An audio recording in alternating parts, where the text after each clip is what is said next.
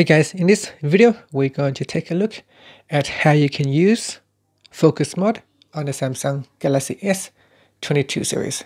So first tap on the home button to go back to the home screen. On the home screen, swipe down at the top and tap on the settings icon. In settings, you want to swipe up to go down, and then we tap on digital well-being and parental controls. Next, in this screen here, you want to swipe up to go down and then go to the focus mode section. In here, by default, you have work time focus mode and me time focus mode. Now this one here is fun time, is the one that I have manually added in. So you can delete this extra focus mode that you can set up for yourself.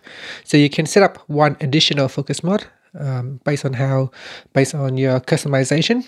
So you can call it anything you want. I call it fun time. And then tap on saved.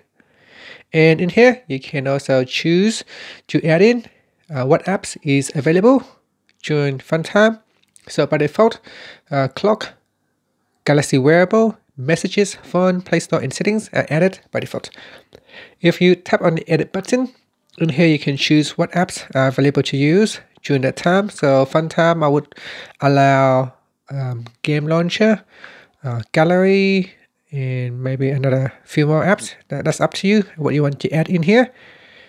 Maybe Samsung Note and another chat application. Then tap on done. Alright, so during fun time, I'm allowed to use all of these apps showing right here. In duration, I can set how long I will be staying in fun time focus mode. So I can choose until I turn it off, or I can set it for 1 hour. Or you can increase the time or decrease the time. And then tap on the OK button. And after that, you can tap on the start button to start your own custom focus mode. And you can see here on the home screen, some apps are being grayed out, which means I cannot use it because I'm now in focus mode. I can go to focus mode and tap on the end focus mode button to end it. Alright, so if I go back into settings in here, you can see with work time and me time, they are pretty much similar. It's just basically for work time, you have different apps available during work focus, and me time, we have different apps during me focus.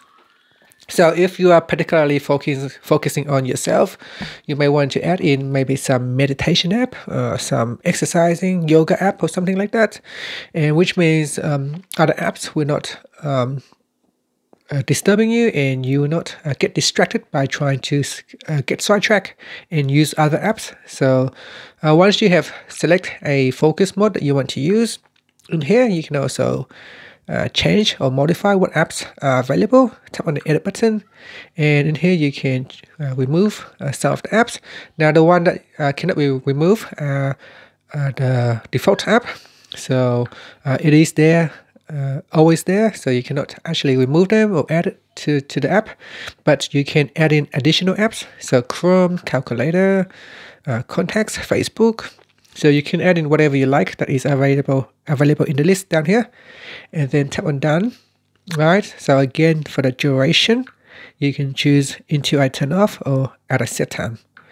And once you are ready, you just tap on the start button, you start focus mode, and you can see it will show you a time around right here. And once the time has run out, then you can turn off.